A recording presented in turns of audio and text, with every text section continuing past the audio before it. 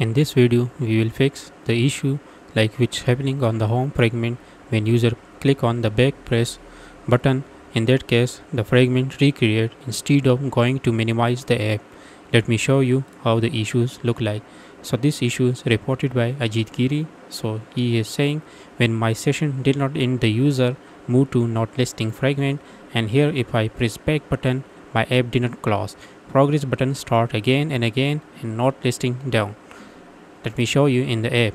Like currently I am on the home fragment. If I click on the back button, in that case the fragment recreate and get the data from database instead of going to minimize the app. So let's just fix that issue. I figure out like what was wrong. Currently I need a nav controller. For that I will create a variable nav controller, and to get the nav controller, first we need nav host fragment. To get the nav host fragment, support fragment manager, find fragment by id r.id nav host as a nav host fragment. Now initialize nav controller is equal to nav host fragment nav controller. Now I will override on back press button. In that case I will check if the nav controller current destination.id is equal to r.login fragment. In that case we need to move task true, else will trigger the super dot on back press button.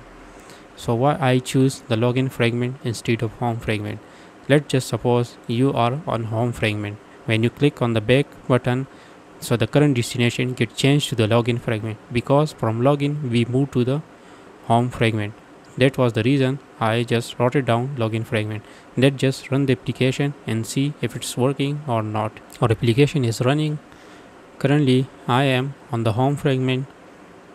Now let's just click on the back button. Yeah, if you see it's minimizing the app. I will go back to open the app again. Now I will go to not detailed listing screen. In that case I will go back button. Yeah, it's working. Let's just check that back button. It's still working. Now if I again press that back button, it will minimize the app. So the issue get fixed. So I will push that code to the branch bug fix home back. Thank you for watching the video.